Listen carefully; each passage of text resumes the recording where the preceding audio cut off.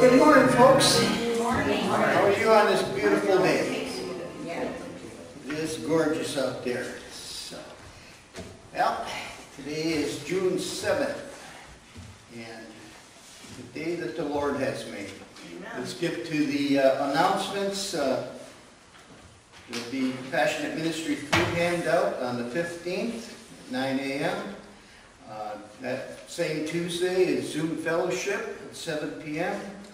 And then Wednesday, we've got Bible study, and it's a dual process here. Pastor will be at church, so those of you who want to come to church and be in person, you can take part in the Bible study there. If you want to stay home and watch it from home, it's going to be a Zoom session at 7 p.m. And Pastor sends out email links to all those things. There will be no ladies meeting this month, so ladies got the month off. And I do have a thank you note here. It says, Dear Oakley Community Church, thank you for your generous scholarship. I was very happy and excited to learn that I was selected as the recipient of your scholarship. I'm grateful to have a great community that supports young people in their educational journey. Thank you again. I will take full advantage of the opportunity. Sincerely, Trent Devereaux. So I'll put the card up, and he also sent graduation pictures. We'll put it up on the bulletin board for everybody to see. And Sylvia's got a picture of the other recipient. Both of them. Oh, okay. They'll be posted on the wall with the rest of them. All right, so that wall's going to get pretty full. We'll have to get a bigger wall. Okay, so is there any other announcements that need to be made at this time? Any birthdays? We had one in the first service. Chuck Fowler. Chuck Fowler had a birthday. We sang happy birthday to him. Any anniversaries? No? Okay. So, it's time for our invocation, and going along with Pastor's subject this morning, I have a little bit different invocation. The first one is the First Amendment to our Constitution, which says, Congress shall make no law respecting an establishment of religion or prohibiting the free exercise thereof, or abridging the freedom of speech or of the press or the right of the people peaceably to assemble and to petition the government for a redress of grievances.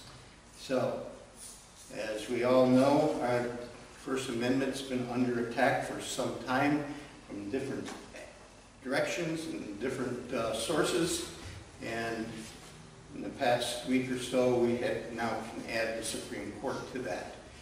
It's too bad the Founding Fathers didn't include the Supreme Court in that First Amendment, because they left them out.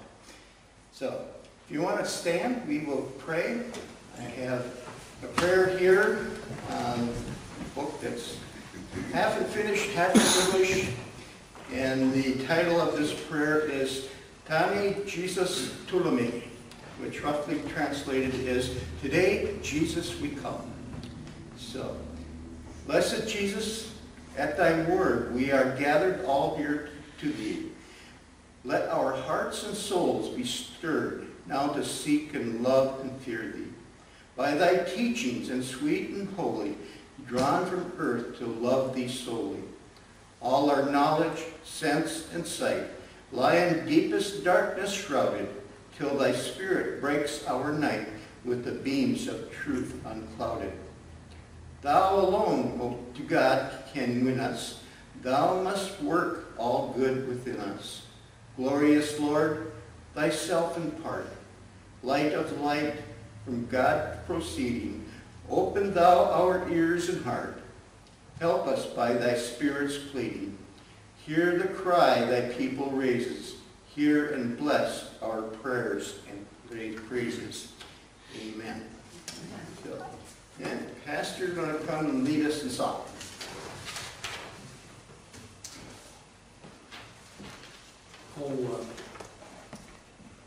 Kathleen and Walter are in Indiana today celebrating one of their grandchildren's graduation. So they're at an open house and they're enjoying themselves, and I will tell you that you're stuck with me then. That's happened before. Yeah. If you take your hymnals, turn to 596, and let's sing Stand Up for Jesus.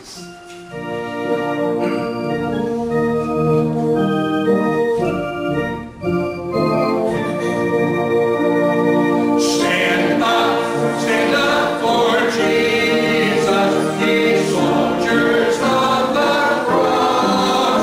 Lift high the royal banner, it must not suffer loss. From victory unto victory, his army shall he lead, till every foe is conquered, and Christ is Lord indeed. Stand up for Jesus, the trumpet call obey. Forth to the mighty conflict, in this his glorious day. Ye that are hid now serve him against unnumbered foes. Courage rise with danger, and strength to strength oppose. Stand up for Jesus, stand in his strength alone. The arm of flesh will fail you, ye dare not trust your own. Put on the gospel armor, hands watching on with prayer. Their duty calls for danger, be never wanting there. Stand up for Jesus, the strife will not be long. This day the noise of battle, the next the victor's song. To him that overcometh, a crown of life shall be. The King of glory shall reign eternally. And then take and turn to hymn number 600, and let's sing Onward Christian Soldiers.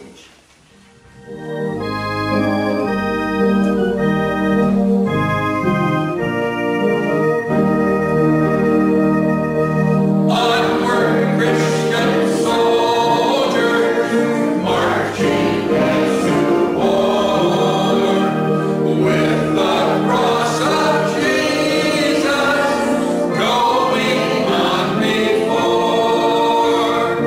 As the royal master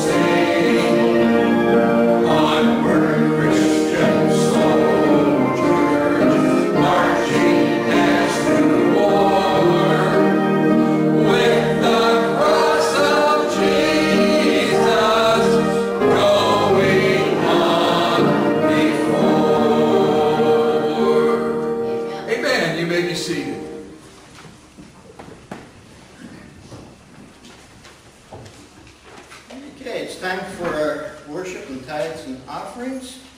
And again, it's been nice during this hiatus that the good folks of this church have been faithful in supporting the church.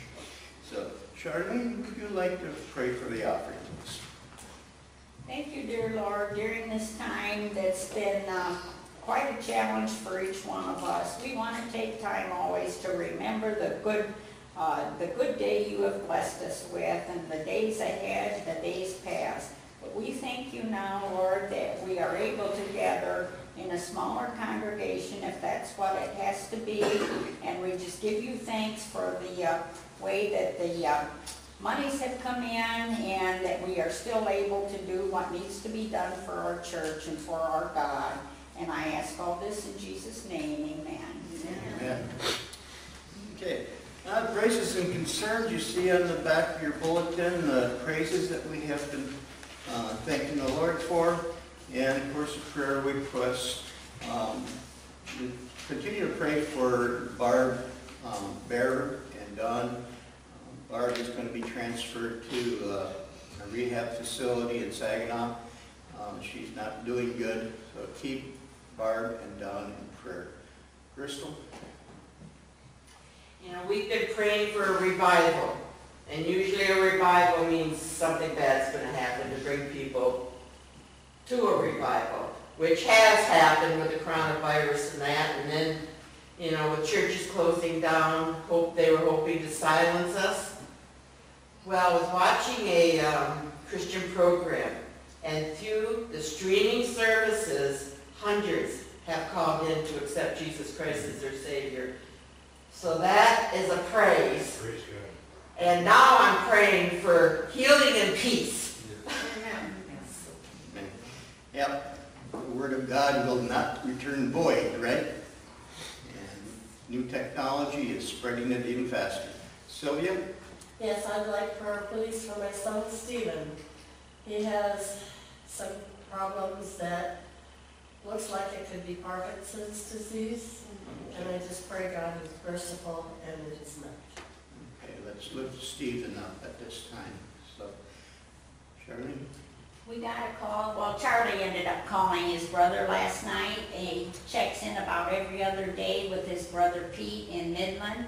And Sally had the serious surgery about a week and a half or 2 weeks ago. She was doing better, but now yesterday she was having a very bad day.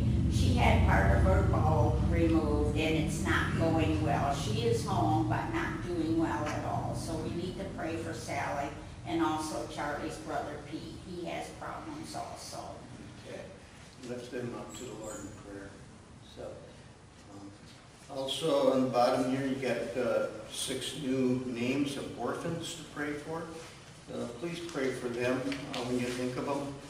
They need the Lord, and I'm sure that Pastor Peter is teaching them and leading them, but we all know it's a personal decision, right? So pray that the Holy Spirit will work. So at this time, Trudy? Yeah, I think we need to put our police officers on our prayer list Oh, because yes, there's yes. a lot of them being killed, being wounded. A lot of them are put in the force because of all the troubles that come forward from the violence. And some of them are taking early retirement. They want to disband the police. It's like, what's this going to be? Yeah. You got to pray hard for them. Satan is hard at work, and there are people in this nation that are in league with him. And we got to pray that this spiritual battle is won by the righteous. Okay? So, I would like prayer for my friend in New Hampshire. Her husband passed away yesterday, and it was a very hard situation, so what's her we need name? special prayers. What's her name? Joan Grower. Okay.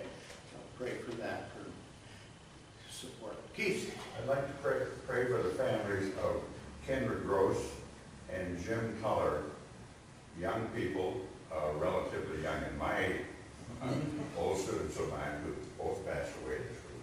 Kendra was 49, been in a coma for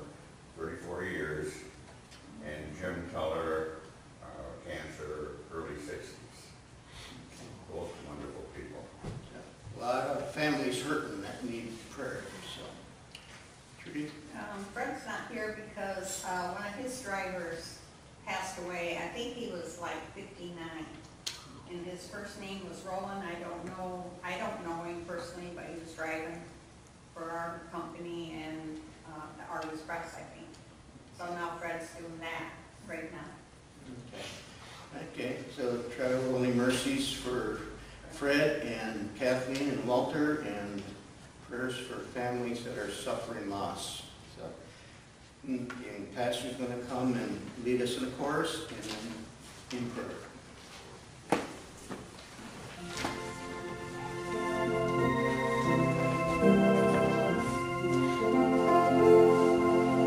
Come, Holy Spirit, I need you. Come, sweet Spirit, I pray. Come in your strength and your power. Come in your own gentle way.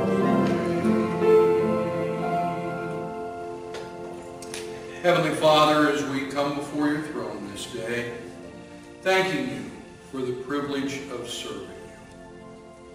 Thanking you for the beautiful weather we've had the last couple of days. Father, it's cheered our spirit, and we thank you for it. Father, we're thankful that the rains have allowed the crops to emerge. And as we were driving in today, the fields are beginning to grow, and we just want to thank you very much for your bounty. Father, we thank you for being able to gather together, and we thank you for all the good things that you've done for us. Father, as we come before you today, our nation is in flames. Lord, you see the violence. You see the property destruction. You see the personal injuries and the deaths, all that's going on. And as we come before you this morning, we're almost embarrassed. Our Pledge of Allegiance says that we're one nation under God. But Father, we've walked away from you. Father, the spirit of secular humanism that makes a God out of man, and moral relativism that has no standards to measure morality. We have become a nation, and this is the results of our foolishness. Well, the psalmist wrote, "The fool has said in his heart, there is no God." Father, as a significant portion of our nation has turned away from you, denied your existence, denied your right, denied that they are accountable to you. And today, our nation's in flames. My God, have mercy on us, please. Lord God, we realize that as Christians, we probably spent too much time dotting I's and crossing T's and not being on mission for you. Father, as a nation, we've become so divided. Father, we've come to the point that we have no idea whether the things we're being told are true or not. Truth has become a rare commodity among us. Righteousness is almost not around, and justice seems to have eluded us. my God, as we confess our sins before you, we ask that you would forgive us, please. But more than forgiveness, Father, forgiveness does no good if there's not repentance. And we're asking that you would bring revival and that you would help us as a nation to repent and that you would change things. Father, help us. Lord, we need it.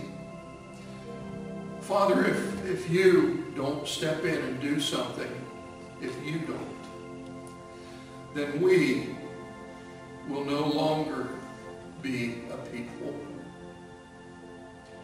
Lord, I remind you that America was your creation. It was founded on the principles of your word. And Father, you blessed it. And Lord, we realize also that this is not the first moral crisis we as a nation have faced.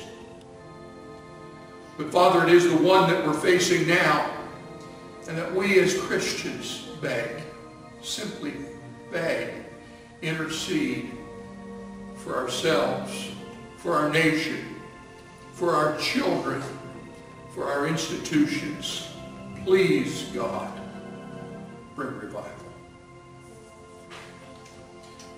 Be in our world. Oh, Father, our brothers and sisters around the world are being persecuted, and they're struggling with the same virus, and they're struggling with famine. Be with them. Father, give them courage. Help them to stand. Help them to stand with such loving spirits that their persecutors see the love of God and turn to you. Be with our president. Be with our governor. Be with our legislators, our judges, our civil servants. Oh, Father, please. We ask that righteousness would rain down among them. Father, please, heal us. Be with our local officials. Be with us as a church. Help us, Lord, to be on mission here in this area. Father, we ask that we would be effective in our mission field here, and that men and women, boys and girls, would come to know you because of the outposts that you have here. Above all, Father, above all, please be with us in the remainder of this service. May everything that's said, everything that's sung, everything that's done, may it be to your name's honor and glory. We'll thank you for it. For we've asked it in the saving name of Jesus. Amen. Amen.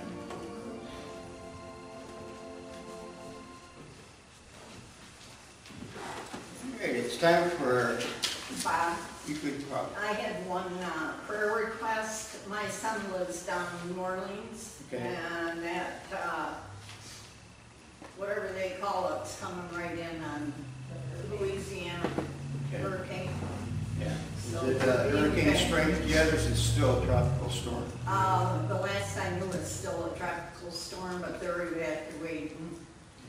And I also want to give a praise to our flower people over here that planted all our flowers around the sidewalks. And they keep this place beautiful, that's for They sure. sure do. All right. Weekly proverb this week is Proverbs 12, verses 2 through 5. A good man obtains favor from the Lord, but the Lord condemns a crafty man. A man cannot be established through wickedness, but the righteous cannot be uprooted. A wife of a noble character is her husband's crown, but a disgraceful wife is like decay in his bones. The plans of the righteous are just, but the advice of the wicked is deceitful. Okay. So, special music this morning with Pastor and Lucy, and then we'll have Just for Kids and a message from the Word. Pastor?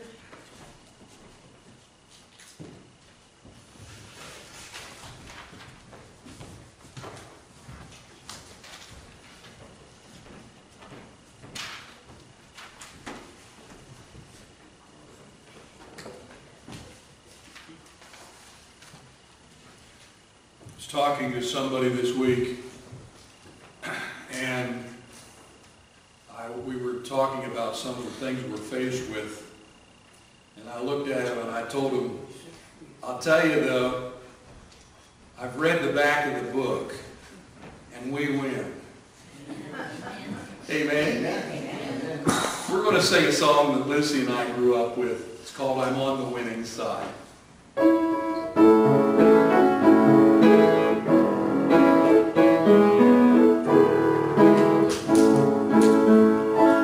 Along the way of life are many foes that daily war against my soul.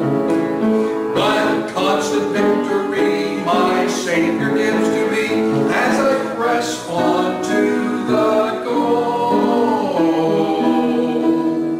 On the winning side, I'm on the winning side. I'm on the winning side with Jesus. Though hot may be the fray, my soul can boldly say, I'm on the winning side with Jesus. The battle may be long and hard to win, and Satan's host may press me sore. But though I may be tried, I'm on the winning side. I shall triumph evermore.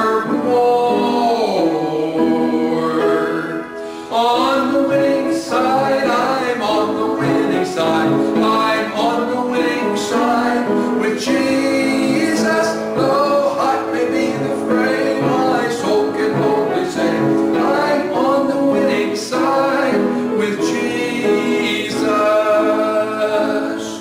A multitude of warriors for the cross, in Syrian ranks to bravely fight. They never shall retreat, nor ever know defeat. They are winning for the right.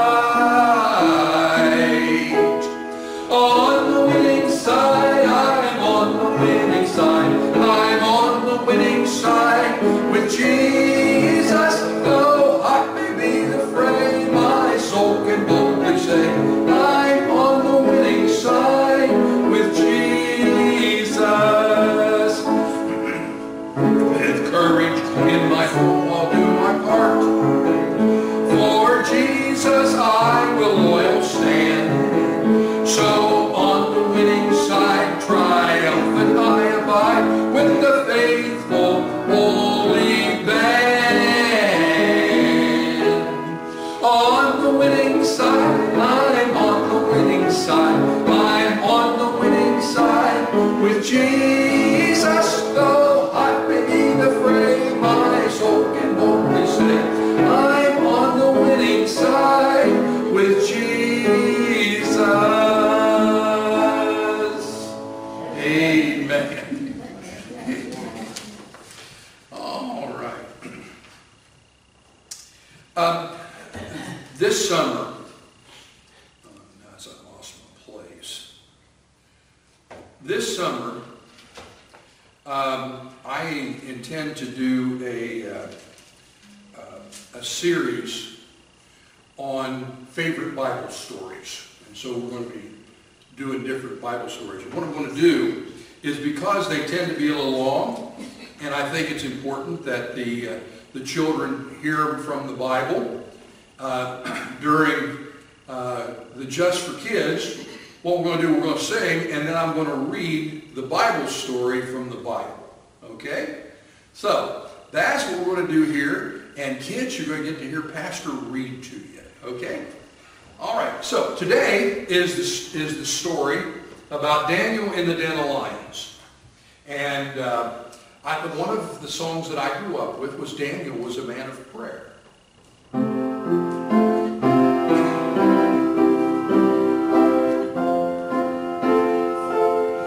Daniel was a man of prayer. Daily prayed he 3 times, till one day they had him cast in a den of lions.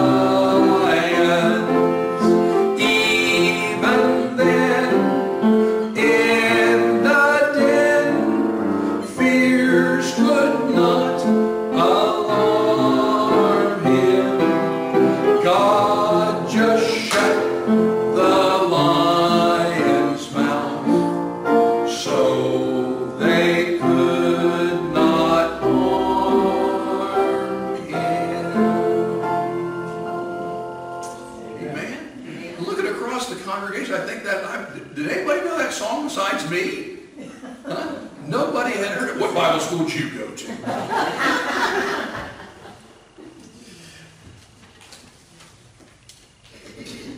This story comes from the 6th chapter of the book of Daniel. Darius reorganized his kingdom. He appointed 120 governors to administer all the parts of his realm. Over them were 3 vice-regents, one of whom was Daniel.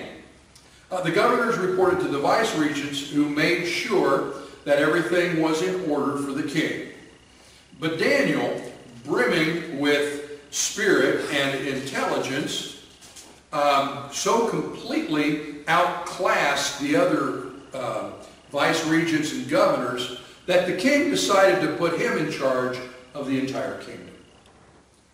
The vice-regents and governors got together to find some old scandal or skeleton in Daniel's life that they could use against him, but they couldn't dig up anything. He was totally exemplary and trustworthy. They could find no evidence of negligence or misconduct, so they finally gave up and said, we're never going to find anything against him, this Daniel, unless we cook up something religious. Vice-regents and governors conspired together and then went to the king and said, King Darius, live forever. We've convened your vice-regents, governors, and all your leading officials and have agreed that the king should issue the following decree. For the next 30 days, no one is to pray to any god or mortal except you. O king, anyone who disobeys will be thrown into the lion's den. Issue the decree, O king, and make it unconditional as it is written in stone like the laws of the Medes and Persians. King Darius signed the decree. When Daniel learned that the decree had been signed and posted, he continued to pray just as he had always done. His house had windows in the upstairs, and they opened towards Jerusalem. 3 times a day he knelt there and in prayer, thanking and praising his God. The conspirators came and found him praying, asking God for help. They went straight to the king and reminded him of the royal decree he had signed. Did you not, they said, sign a decree forbidding anyone to pray to any god or man except for you for the next 30 days? Anyone caught doing this would be thrown into the lion's den? Absolutely, said the king. Written in stone, like the laws of the Medes and the Persians. Then they said, Daniel, one of the Jewish exiles, ignores you, O king, and defies your decree. 3 times a day he prays. The king, at this, the king was very upset and tried his best to get Daniel out of the fix he'd put him in. He worked at it all day long.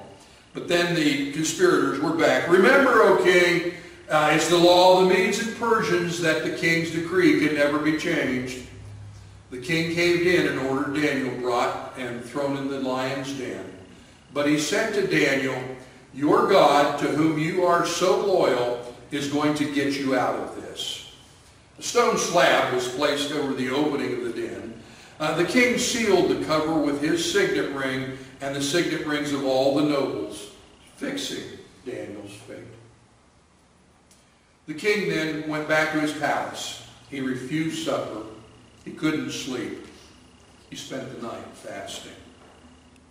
At daybreak, the king got up and hurried to the lion's den. As he approached the den, he called out anxiously, Daniel, servant of the living God, has your God, whom you serve so loyally, saved you from the lions?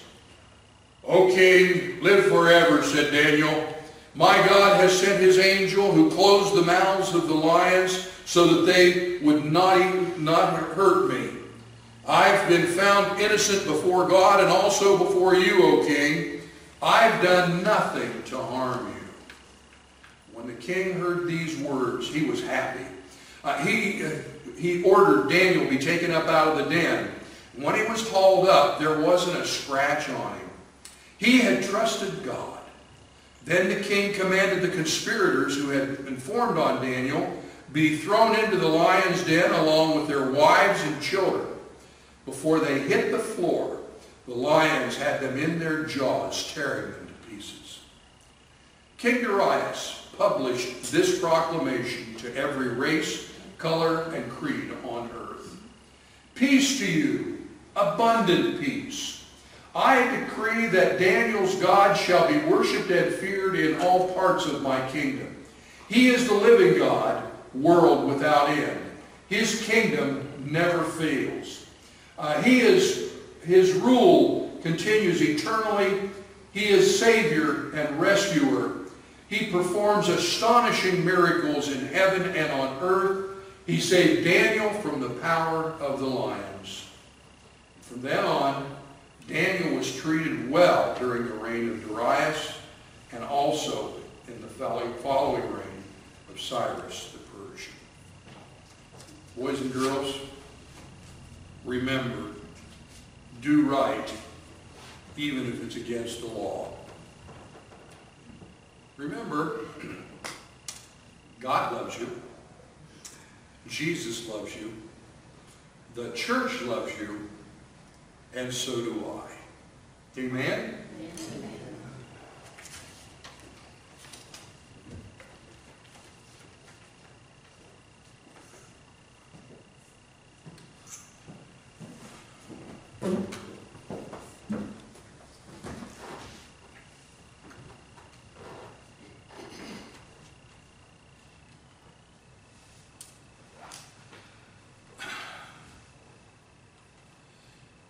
The past 2 weeks, our nation has been experiencing protests, rioting, and insurrection.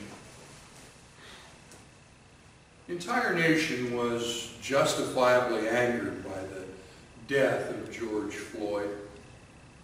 However, there are elements in our society that are trying to take advantage of the situation to change our constitutional form of government. On the other hand, and another thing, we have in our community a barber who is defying the governor's decree on barbers not cutting hair. He's doing it because he feels that the decree is unfair or wrong.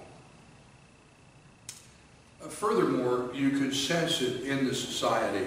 There's increasing frustration with the suspension of our constitutional rights and the uneven application of the reopening rules. Given this set of circumstances, I feel it's time, I believe I've been led, to see what Scripture has to say about protesting, civil disobedience, and rioting. Okay? We're looking at Scripture. This is not a political statement. I can't avoid intersections with politics with this because it's where we are. But not talking about politics, the question is, what's the Bible say? That's the real question. So let's go on from there. In terms of civil disobedience, there are 3 well-known acts of civil disobedience in Scripture. The first one is our text, Daniel in the den of lions. Now, and the scripture that is pivotal in this is Daniel 6:10. When Daniel learned that the decree had been published, he went home to his upstairs room where the windows opened towards Jerusalem. 3 times a day he got down on his knees and prayed, giving thanks to his God, just as he had done before. Now I want you to notice some things. It was intentional. Okay? it was a violation of the law was immoral. And finally, it was nonviolent. Okay? That's where we are. The second one is the 3 Hebrew children. And the story here, of course, I think we're all pretty much familiar with, is that King Nebuchadnezzar set up a golden image on the plain of Shinar and and said, okay, when all the music sounds, everybody's supposed to fall down before it and worship it. And so the music sounded, everybody fell down but Shadrach, Meshach, and Abednego. And just like with Daniel, political adversaries ran to the king. Oh, king, Shadrach, Meshach, and Abednego didn't bow. Well, the king got mad, pulled him in and said, okay, boys, maybe you didn't understand. I'm going to give you another chance. And if you bow down, no harm, no foul. But if you don't, into the fiery furnace. And the key verse here is Daniel chapter 13, verses 16 through 18, where Shadrach, Meshach, and Abednego replied to the king, O Nebuchadnezzar, we do not need to defend ourselves before you in this matter. If we are thrown into the blazing furnace, the God we serve is able to save us from it, and he will rescue us from your hand, O king. But even if he does not, we want you to know, O king, we will not serve your gods or worship the gold image you've set up. Again, notice it was intentional. Notice that it was nonviolent. And notice that they were willing to suffer the consequences of their actions. Okay? The third one, taken from the New Testament, is the disciples being forbidden to teach in Jesus' name. Now, the story here is that after Jesus was resurrected, there was a huge revival in the city of Jerusalem. The disciples are preaching in Jesus' name, and the high priest, the chief priest, the key people are really upset about this. And they haul the disciples in and they tell them, look, you stop teaching in that name. Well, they didn't. And so they sent out the temple guard, they arrested them, they threw them in jail for the night. Funny story. They're in jail. Got guards on the outside of the door is locked. The angel comes in, takes them out of the jail. They're outside, and as soon as the temple opens, they're back out in the temple teaching Jesus. Okay, court comes into session. Sanhedrin says, bring those criminals up here. And so they sent the bailiff down to get the guards. 2 guards by the door. They unlock the door and they open it up, and there's nothing in there. I'm thinking, he said, this is almost like a Keystone Cops movie, you know? There's nobody in there. And they go up and they said, they're gone. The guards were there, the door was locked, but there's nobody in the inside. And they're going. About that time, one of the police officers from the temple comes running in, breathlessly saying, those guys that you threw into jail last night, they're out in the temple preaching still. Well, so they sent the temple guard out, and the scripture says they escorted them peacefully because they were afraid of the crowds. So they bring them in, and they're before the almighty judges, august situation, and the high priest says to them, did we not tell you to cease teaching in that name? And here's the key scripture. Peter and the other apostles replied, I love this, we ought to obey God rather than men. Amen. That's right. Wow. Okay. And what's interesting is, if you follow the rest of that paragraph through, he goes on, he says, Jesus, you hung on a tree, you killed him, but he rose again, and we're witnesses of that, and you're responsible for his death. They were livid. They beat him and sent him on their way. But what we get from this is, number one, it was intentional. Number two, they communicated what they needed to do. Number three, it was nonviolent. And number four, they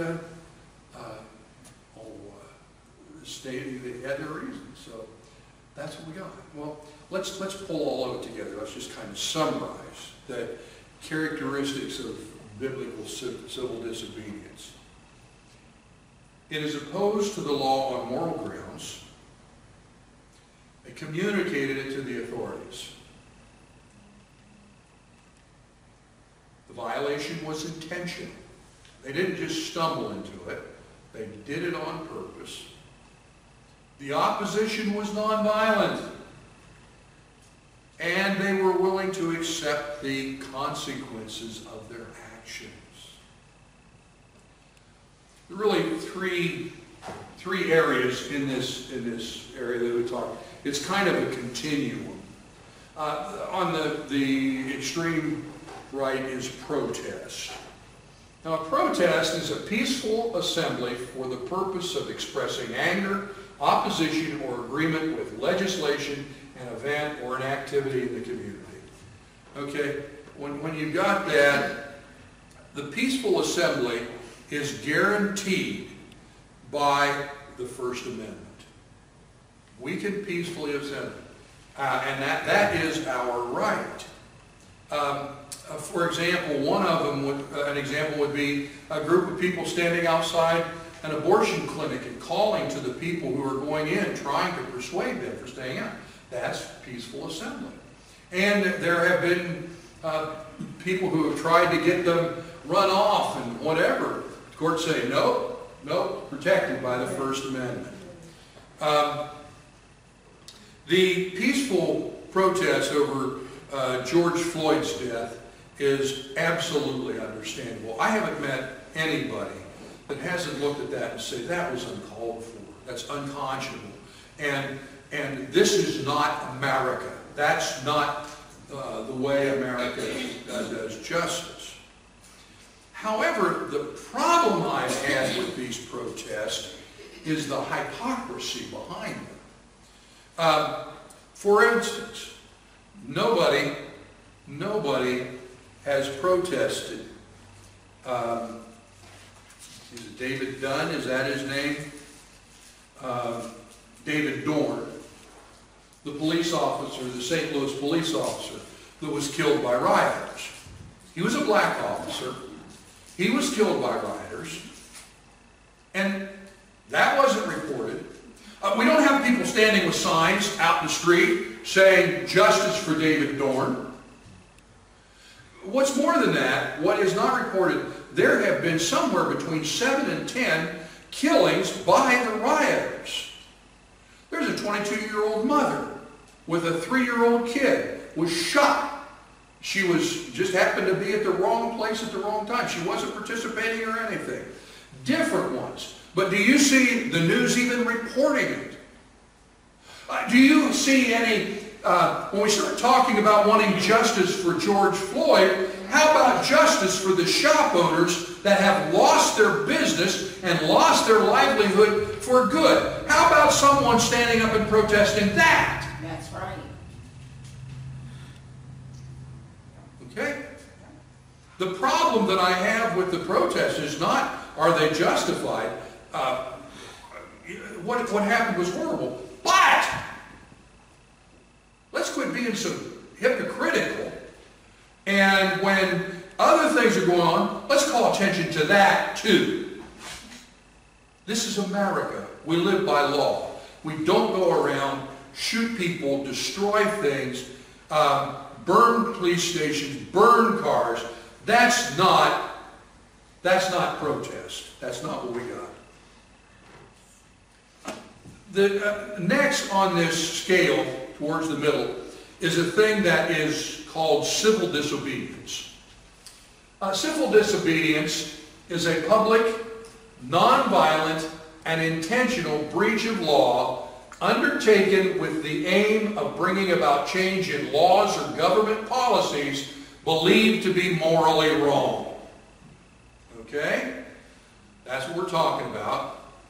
That's what we read about in the three things that we've talked about. These people who are involved in civil disobedience believe in the rule of law. Now, when we say that is, the rule of law means when you have a law, if there are not consequences, it's not a law, it's merely advice. And, for example, when the law says 55, and if you drive 70, and the police officer comes up and says, you're doing 70, the speed limit's 55, we believe you ought to slow down. If you don't get a ticket and get cited into court, it's just advice to drive that fast. There has to be sanctions with law. And people who are involved in civil disobedience recognize that. They're not trying to tear the place up. What they're trying to do is get something changed, and they are willing to accept the consequences of it. Daniel did. The 3 Hebrew children did. The apostles did. They accepted the consequences of the law. Karl Manke is the example that most of us are familiar with here. Karl believes that the order that keeps barbershops and salons closed is unjust and unnecessary. Not that if you've been there, you will know. There's social distancing, there's masks and all that kind of stuff. And he's saying, I need to make a living. I have a right to make a living. And so there is a social protest. Incidentally, it was in the paper last night. The state Supreme Court has ruled in his favor and thrown it back. That got to be a full hearing on the thing. But these are things that we do. Now, what's happened here is, and again, we're trying to apply this to what's going on, the suspension of our rights during this pandemic has become problematic. First of all, has been the uneven, unfair opening things. You could go to Walmart, you could go to Home Depot, and yet you couldn't go to church. Now you take a look here, where we are right now, how you're spaced and everything. I've been to Home Depot, I've been to Myers, I've been to Walmart, and I can tell you, people are are this spaced out all over. Of course, people would say I'm spaced out anyway. But we can do it. Why can't we assemble? I find it interesting that we have these. You can't go to a church. You can't have more than 100 people in a church. But they got thousands of people on the streets rioting, and nobody's doing anything about it. That's right. Okay? It's just that, and what that's doing, it's creating problems. There are charges that dishonesty with the data. Now, the problem that I have with this is you hear so many stories and we don't know what truth is. All I can tell you is it's out there that the data isn't honest. Now, that's going to create distrust, regardless of what's going on.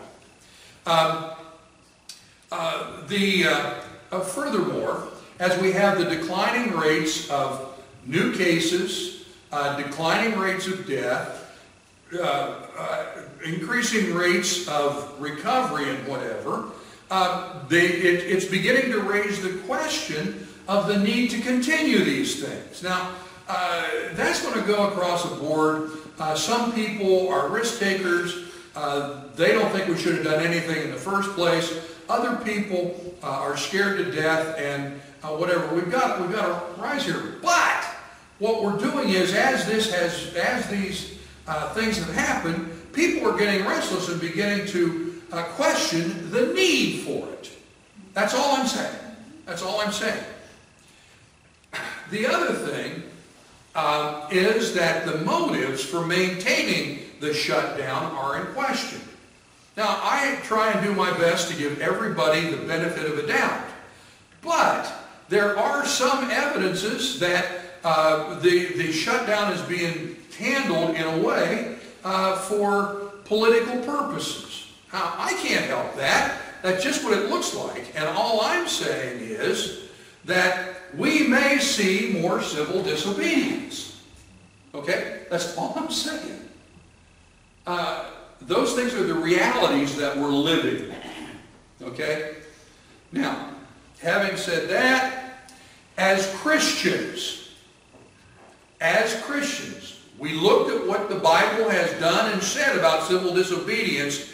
We need to be clear on the moral principle or principles that are being violated before we engage in civil disobedience. Okay? Just no knee-jerk reaction. Don't like this, don't like that, whatever. No. There has to be a specific moral violation, a reason to do it, and we've got to be intentional. That's what the Bible's teaching us, is it not? Is that not what I read? Yeah.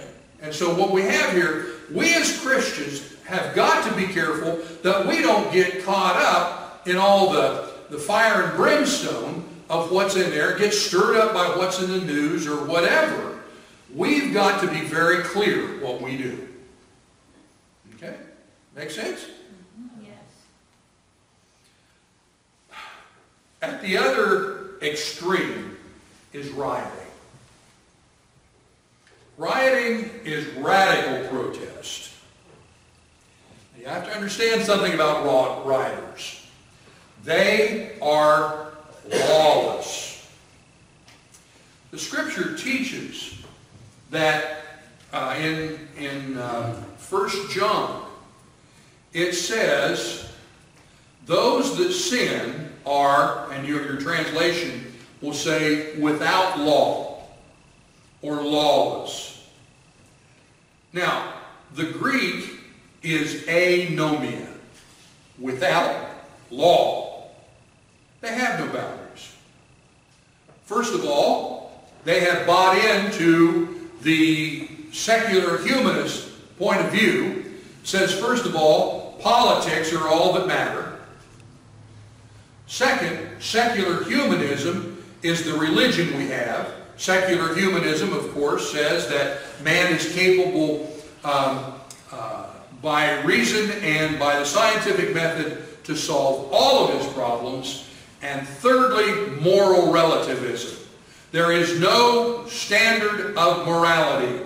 Throw the Bible out. We don't need it. What's right for me is right for me. What's right for you is right for you. And if I think we need to tear the place apart, it's okay. There is no law. And that's why our streets are overrun with anarchy. They're lawless. If, perhaps, it is based on moral values, it is rebellion to overthrow the government. Case in point, the American Revolution. Okay? Extreme violence, intimidation, force are all components of the protest. Looting, property destruction are simply thuggery. Okay? Simply thuggery. People don't like to say it, but I was surprised in my research, found out that rioting is a form of terrorism. Now, they don't want to use that term because it's so inflammatory. Well, I'm going to have to tell you something. My mommy raised me to say, put the right name on it. Amen. And whether we like it or not, they're out there a bunch of terrorists trying to intimidate and terrorize people to get their point of view and their way of doing, and they're going to do it scaring you absolutely to death. It's terrorism. Furthermore, this is how you know it's not right. Rioters seek to avoid the consequences of their actions. I read in the paper last night, or no, it was, I guess it was on YouTube, that the Hollywood elite, whatever they are bailing out the rioters.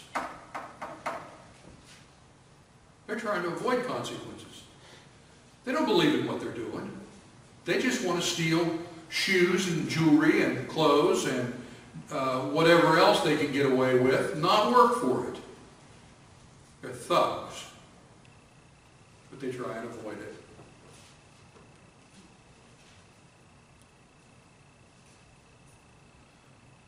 This rioting that we are experiencing is not moral outrage. It is merely people who are trying to take advantage of a difficult situation. It's sin. Amen. These people are, someday, mark it down, I don't know what the long-term consequences will be, but I will tell you this. Payday someday. And there's going to come a time when all of these thugs are going to stand eyeball to eyeball with Jesus. And they're going to have some tall splaining to do.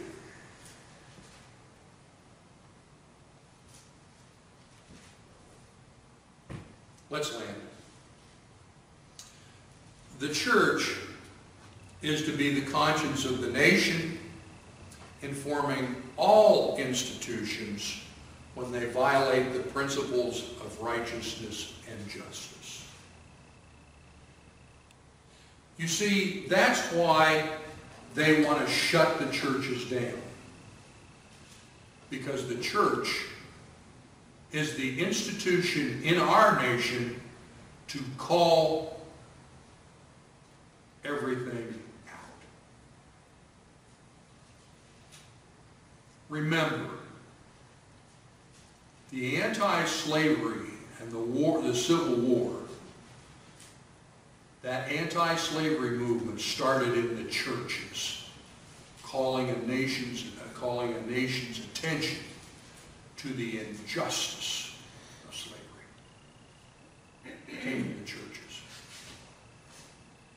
But if we can silence the churches, then we can silence our conscience. Mark it down, church. We have a very important role. A role that most of these people want shut down.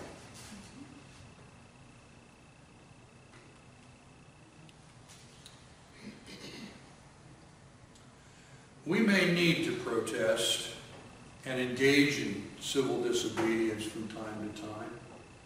It happens. The Bible covered it. However, rioting is sinful, and we will call it as such. Amen. Let us pray. Father, we've done our best to teach your word. We've done our best to give what you laid on our heart for us. Father, have mercy on us. And simply, please, help us to be a light in a very dark time. In Jesus' name, amen. This is the first Sunday of the month. We're moving on to communion. Chuck, could I have you come, please?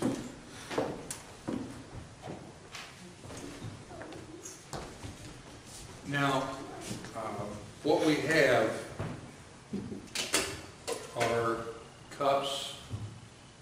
simply take one. There is a little bit of cellophane on the top that covers the bread, and then underneath that you peel off, and it takes the juice. Okay?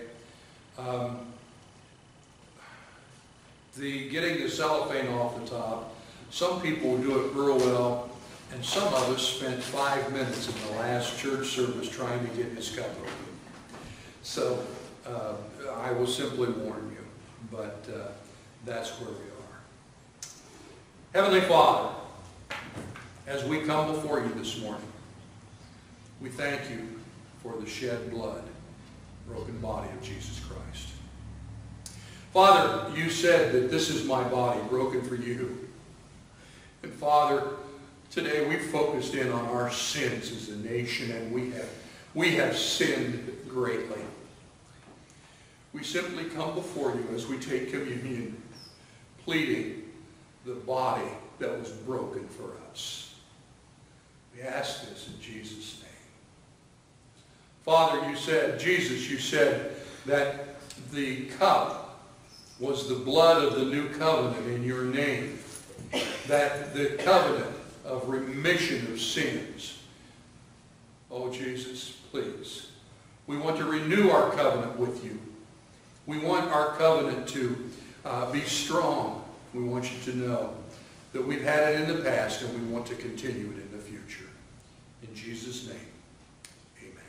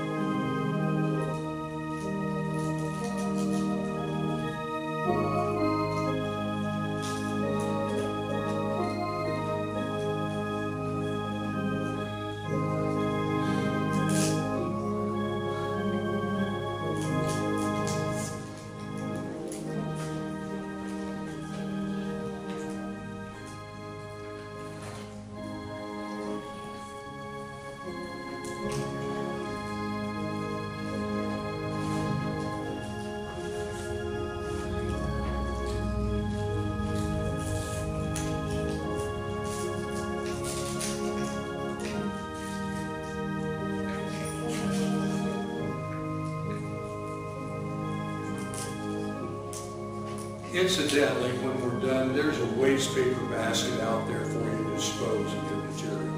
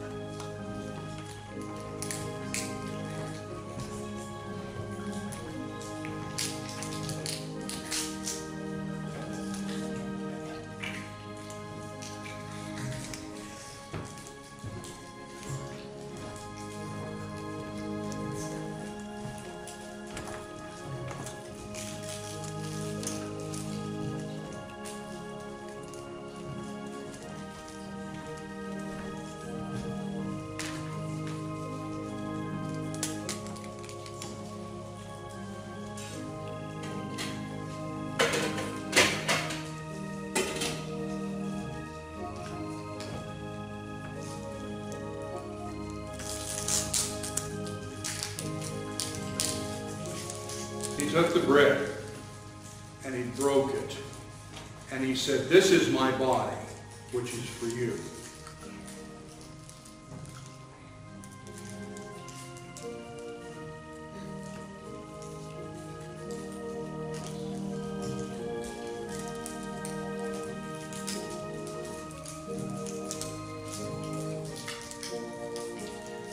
He took the cup and he said, "This is the blood of the new covenant, the remission of sins in my name. As often as you drink it, do it in remembrance remembrance of me.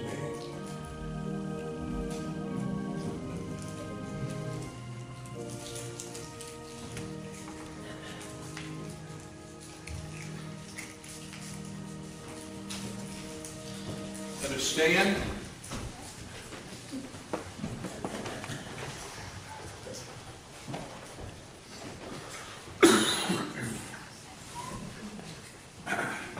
Hymn number 584, I Would Be True.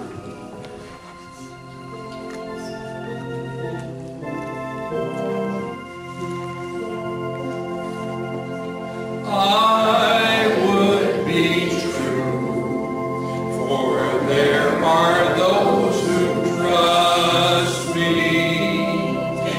I would be pure, for there are those who care. I would be strong, for there is much to suffer.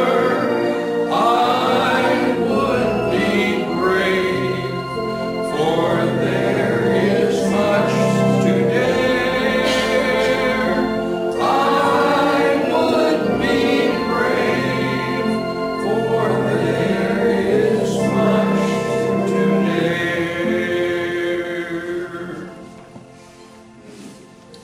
Before we close in prayer, I saw a message on the church sign this week. It says, don't worry about tomorrow. I'm already there. Sign God. Amen. Think about it. Think about it. Blair, you want to close us in a word of prayer? Dear Heavenly Father, thank you for the beautiful opportunity to come together again as a church body to honor your Son. Thank you for the fellowship. Thank you for the message we received today. As we struggle as a country with these injustices that Pastor has talked about today, we ask that the holy word of the Holy Bible surround this entire country. We ask for healing, we ask for blessing. In all these things we ask in your Son Jesus' precious and holy name. Amen.